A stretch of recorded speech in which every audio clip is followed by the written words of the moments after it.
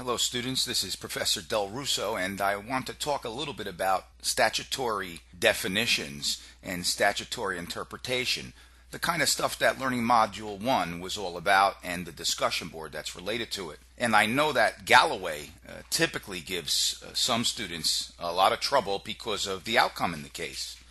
People tend to disagree with how the court ruled, considering Mr. Galloway was pretty well involved in that baby's household. A couple of things to remember here. We're talking about words, and words are inherently ambiguous. They are by their very nature imprecise, and that is really the meaning of the lessons. The statutes that define how people are to behave are capable of a lot of different interpretations. This is what keeps lawyers employed. And when there is a conflict, or when there is ambiguity, or when there is something that is confusing about a statute, especially in the criminal law, those ambiguities are interpreted for the benefit of the accused.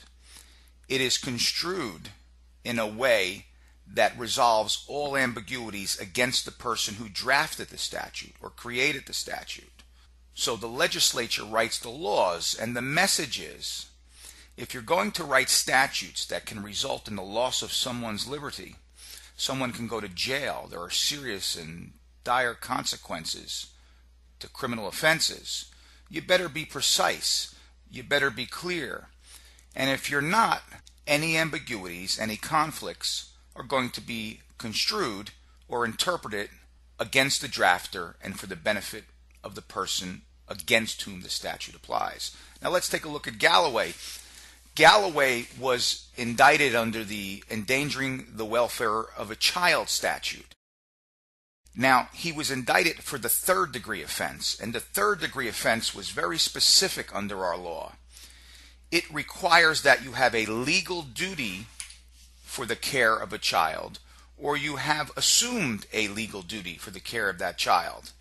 And the court really was rather typical when it analyzed this statute. They looked at what the legislature intended, or tried to discern what the legislature intended. They looked at its legislative history. They looked at similar statutes in the criminal code and the civil code. They looked at the model penal code. And they tried to figure out what the legislature meant. And ultimately, they concluded that for someone to be guilty of the more serious offense, the third-degree offense, you have to have a significant relationship with the child. Your caregiving has to be continuous and ongoing and meaningful. It can't be fleeting or once in a while. It can't be the occasional babysitter relationship. Now, we may disagree with that, and we may think that the court was being very liberal there, or very forgiving of the conduct of Galloway. But at least in theory, the court is simply being objective. They don't care one way or the other. There's an easy remedy for something like this. The legislature can make the statute more precise, and the Supreme Court can't do anything about it, unless it's unconstitutional, of course. There are other statutes in the law that you can look at that define relationships between children and adults who may be in a supervisory position. And some of them are more specific or more easy to understand. In Chapter 14 of the Criminal Code, that makes it a crime to commit sexual assault upon a child. 2C14-2A2B says that if you penetrate a child between 13 and 16, and this child is someone whom you have supervision over or care for by virtue of your legal, professional, or occupational status, it's a first-degree offense. So there they use the term by virtue of your legal, professional, or occupational status. Later on in that same statute, they talk about people who have sexual relations with a child between 16 and 18. And the actor, the accused, has supervisory or disciplinary power of any nature or any capacity. Well, there you can see the legislature used different words. And in fact, this was amended to include this broader language in 2001. And I'm going to post the legislative comments about that amendment in this Blackboard module. However, it is important to note that the legislature uses different language and different words to describe essentially a relationship of superior and subordinate. But once they use different words, one has to think that maybe they have different meanings. The sad fact of the matter is maybe they don't, and they don't really evaluate all of the sections of the code or of the laws that pertain to the similar issue that we're talking about. However, one of the rules of statutory construction is, one of the rules of interpreting statutes is, you have to assume that the legislature is wise and that they know what they wrote in the past. In any event, Galloway stands for the proposition that a person who assumes a legal duty for the custody of a child has to have a significant relationship with them. It has to be ongoing, it has to be meaningful, it cannot be fleeting or something that's once in a while. The other thing that was interesting about Galloway was I only gave you the edited version of the case that focused on the care and responsibility issue.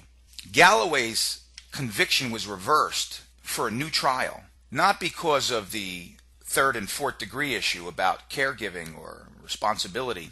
It was reversed because in the full decision that you did not see, Galloway made an argument that the trial court had to tell the jury that he had diminished capacity, that he had a mental disorder that prevented him from exercising good judgment, that he had a mental disorder that prevented him from forming the intent to hurt that child or from being reckless.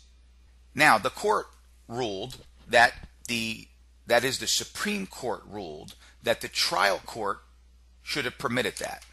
The trial court should have permitted the jury to evaluate diminished capacity, and they should have told them what the definition was so they could conclude one way or the other whether he had a mental disorder that prevented him from exercising good judgment.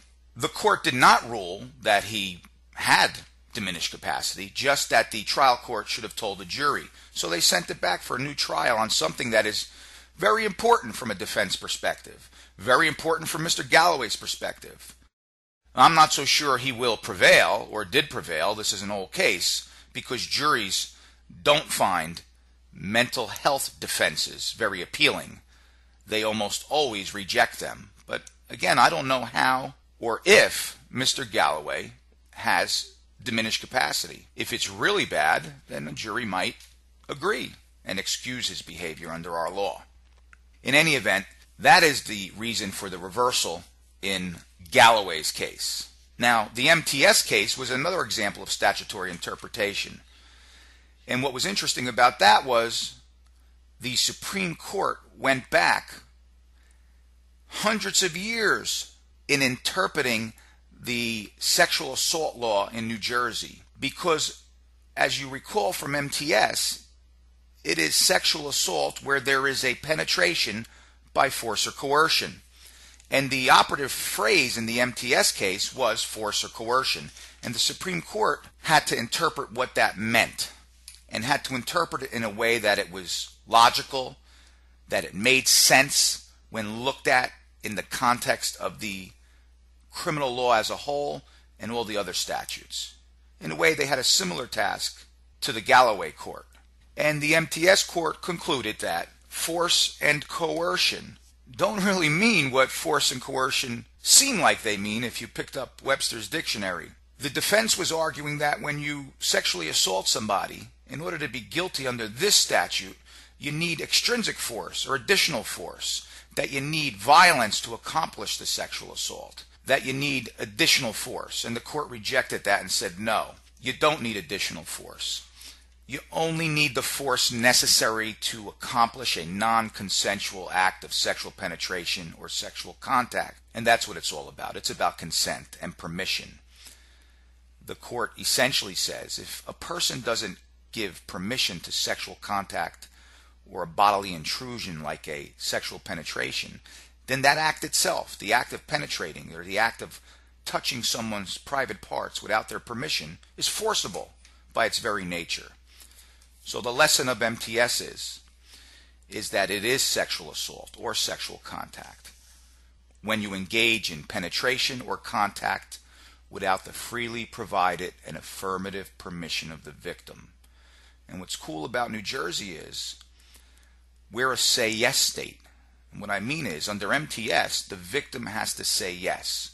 They have to agree to the sexual contact in order for it to be permissible and legal and not a criminal act. Now, that agreement doesn't have to be verbal, nor does it have to be written, but it can be inferred from all of the surrounding circumstances, the relationship between the parties, and their behavior at or about the time that they had sexual contact. So I hope that clears up some of the issues in Galloway, especially, and MTS.